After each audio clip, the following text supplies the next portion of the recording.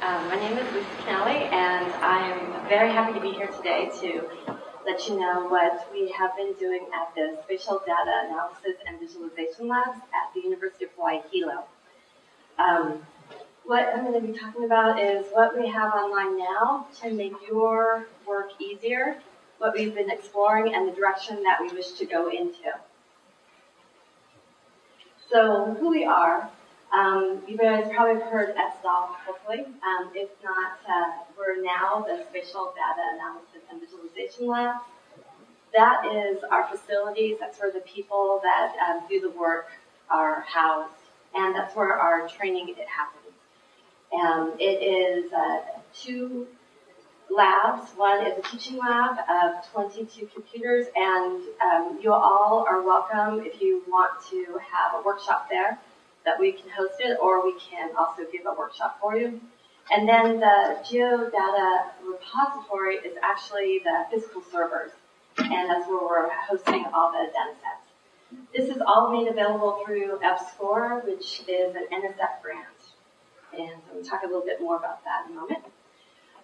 So why do we care? Like, why do we want to build out spatial data infrastructure to house what we're going to be embarking on in terms of imagery? That's our next big project. Well, the reason behind that is we want to make your life easier. We all have the same considerations and concerns, whether you are interested in climate change, whether you're interested in observing what the sea, what the land, and what the sky, what's happening there. Whether you are a policymaker or a researcher, you need data to move your concerns forward. And one of the points of the grant is to make that data accessible to you all. So the other thing that's happening is the growth of data is expanding rapidly. What I have here is a study area on the island of Hawaii.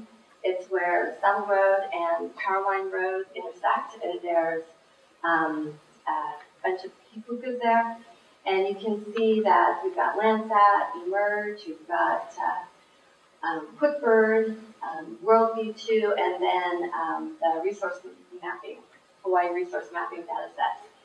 And what's nice about all of these is that we can share them out. That's the end user agreement allows us all to share out these derived products. So I'm going to take a step back and tell you what we have now going on. We are serving out atlases of information. The one that you guys probably have all visited is the rainfall atlas that Tom and Mike's crew put up. They collected all the data, and we did the wrapper on that and are serving it out to you all. Recently, there was a study done about food sustainability in Hawaii, on the island of Hawaii, and maybe you saw the poster last night.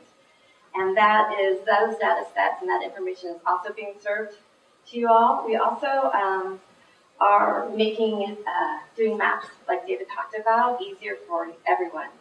There's a quick tutorial on how to do this. If you don't have the GIS software, you can do it online, and the tutorial will show you how to do it in 10 seconds. Or if you do have the GIS software on your desktop, you can, we're serving out the statewide data sets, and you can bring that into your map document and take it from there. What's nice about that is you don't have to manage the data, and you don't incur the footprint as long as you have an internet connection. We also have online for you all as encouragement is some map galleries that were created online with the statewide data sets. And this is a really fun endeavor that we're doing.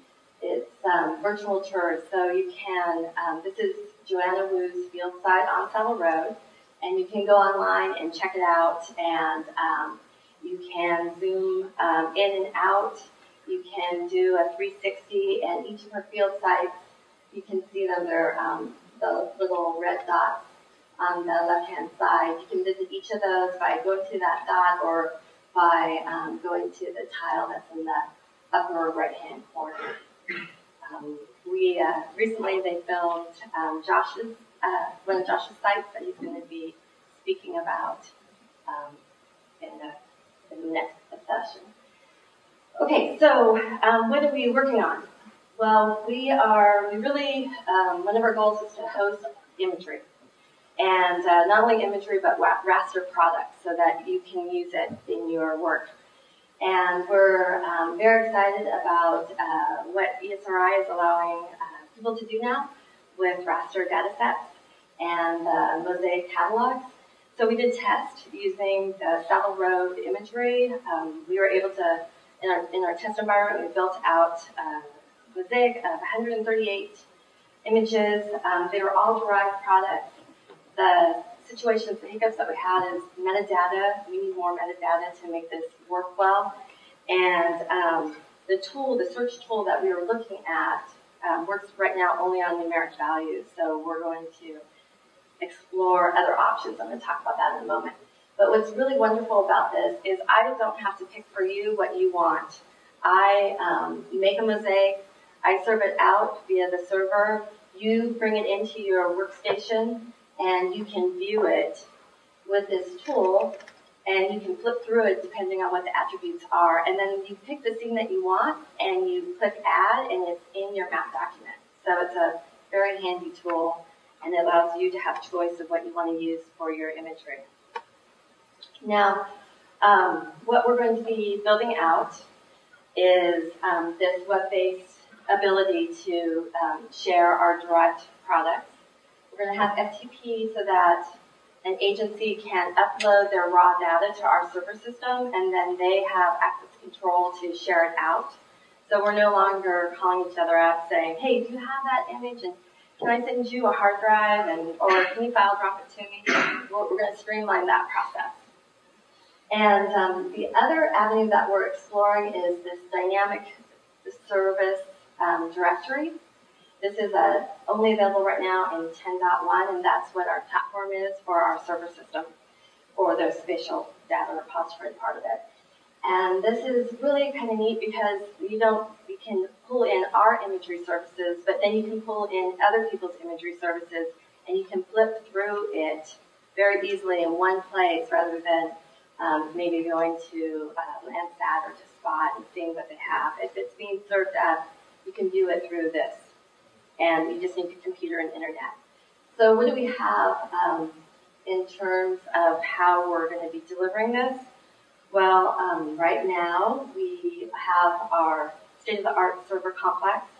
It's VMs, so we can add and delete as we need. As if we find that our growth is going more in geoprocessing, we can grow that. Or if imagery services take off, we can grow that very easily. We also are going to do the FTP, as I mentioned. It's online, but we're working it out. And the scientific data portal, you might have heard of this or saw the poster again from last night. This is right now closed to only EPSCoR scientists and researchers. But we're hoping that this product will end up being the go-to place for data sharing, data collection, storage, and data distribution to the public. So what we have, the timeline on all of this is the image services will be in production by December. We will hopefully have all the raster services up in spring.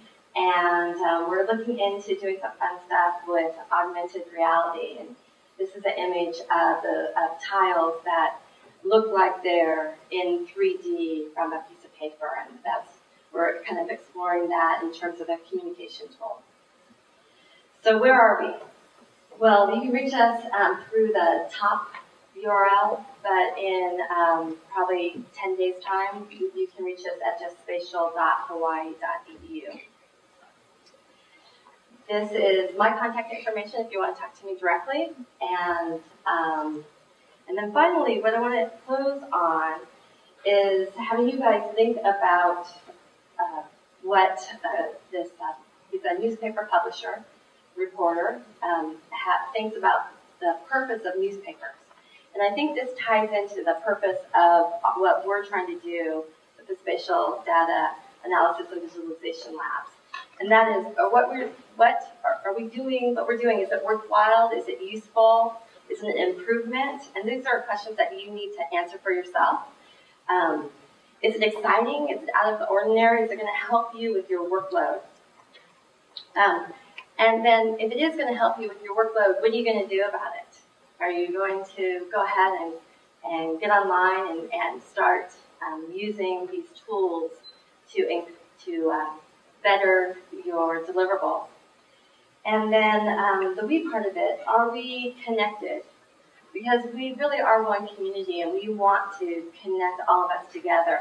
So if you have a product that you want shared out, talk to us, because we will be the vehicle to make that happen. And then his last one, of course, is really about newspapers, but it can be related back to what we're doing, because we will need to know your metadata and your end user license agreement, so that we can make sure that we're actually serving out appropriately the data sets. And with that, I just want to say thank you and ask if anybody has any questions. Okay, thank you very much.